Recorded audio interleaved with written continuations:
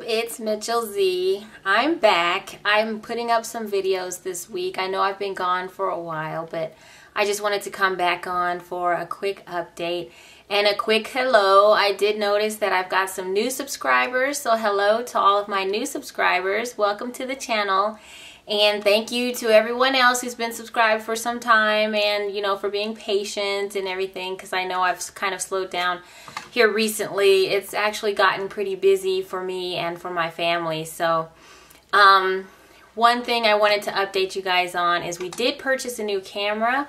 So you might see a little bit different video footage. This is the Canon T3i DSLR, and we bought it for shooting video with, and I think I am going to continue using the camcorder, because a lot of times, as far as like if I move around back and forth, it'll autofocus, but this is all like manual focus. My husband is a screenplay writer, and we're shooting a film right now. Like, he just went out and shot some footage last night and the day before, and we've just been trying to get all of this footage all edited together for a deadline for a contest coming up at the end of April. So we've been really busy with that, and then starting in May, it looks like I'm going to be having some more photography. I've got a wedding that I'm shooting, and then the following week possibly I'll have some portraits that I'm doing.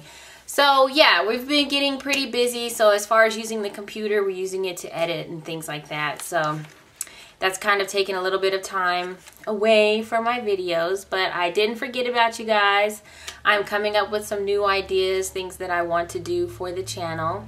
And yeah, so I'm going to be coming here periodically. I do want to still post weekly though. That is my goal.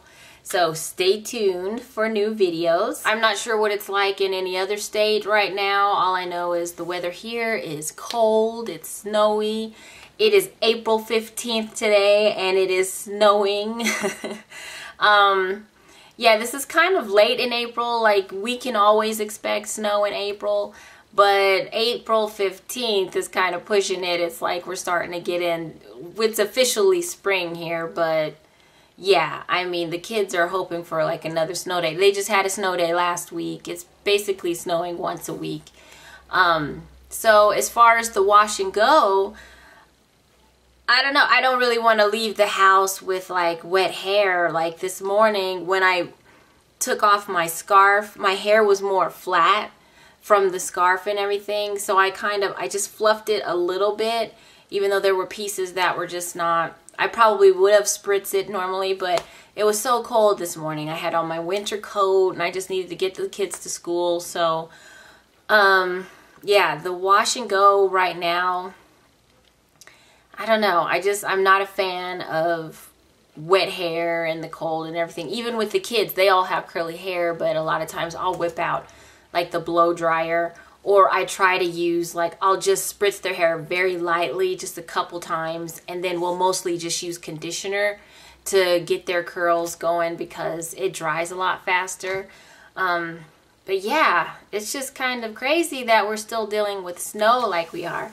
So I have played around with actually wearing my hair straight in the last few weeks. For spring break for the kids, we had Easter holidays, so I did straighten my hair out, and I gave myself a trim around that time. The last few weeks, I would say I've been straightening my hair one time a week. I did that for about 3 weeks in a row. So my process for bringing my curls back, I've really been using the Affinity 2-minute Reconstructor in order to help give my hair some protein in between those times. So I would shampoo my hair, and then I would make sure it was clarified from all of the products that I used previously. After my hair was cleansed, I used the 2-minute Reconstructor with a baggie on my head for about 20 minutes. And then when I rinsed all of that out, I followed that up with a deep conditioning treatment where I would add honey. Now normally I would add olive oil if I know I'm going to do something like a wash and go, but I don't like to have oil in my hair when I'm going to use heat. So I would just use the honey because the honey is a humectant and it helps the conditioner work even better. And so that would bring more moisture back to my strands. And then I would go ahead and use my leave-ins and do the flat ironing and go right back to it.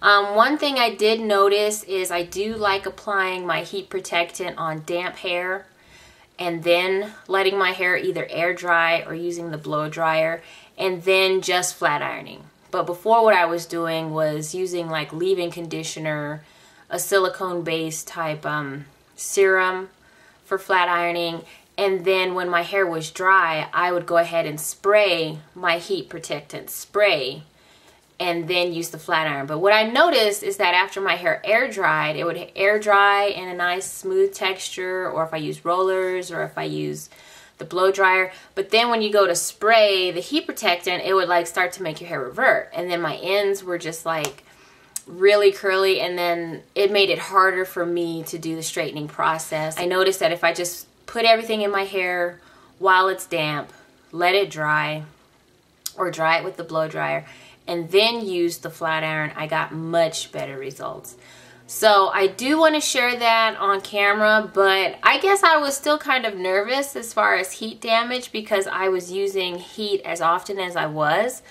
But you can see that my hair right now, you can still see the texture is still there, the shrinkage is still there. But also I did give myself a trim. So I am thinking that, you know, these new ends, anything that might have been older, maybe wouldn't have survived. I don't know. So yeah, that's my hair right now. I'll show you the back.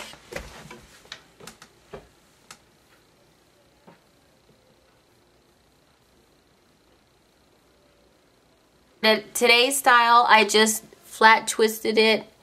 I actually did this flat twist like a few days ago.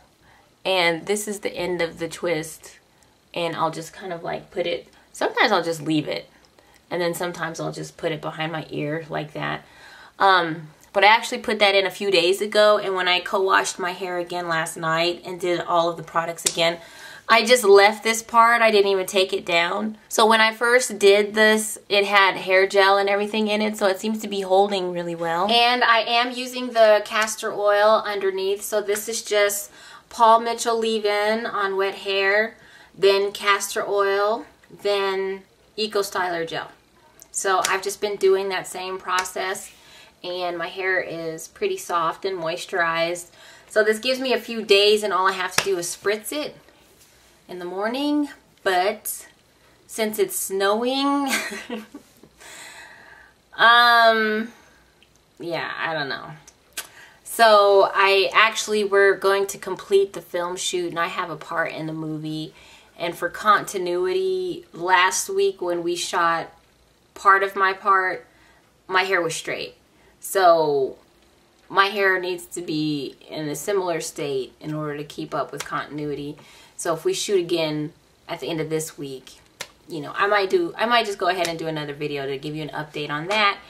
Or maybe I'll show the flat ironing process this time, now that I know that, you know, my process is working and I'm not like ruining my hair every time. I didn't want to share it with you guys and go, oh, this is how I flat iron my hair, and then come back and go, well, my curls are totally dead, so erase that, delete that. You know, it's like, it's always possible every single time that you use heat, the blow dryer, curling iron, curling wand, flat iron, anything, it's always possible that you might ruin your curls. So that's why, you know, the 2-minute reconstructor for me is a lifesaver, because I can just give my hair back that quick boost of protein in between the process and then just keep it moving. So anyway, that's my update. I know it's kind of long, but I want to just come in, stop in, say hi, give you guys an update, and let you know how I'm doing, and look forward to some new videos. So until next time, thanks for watching. Bye.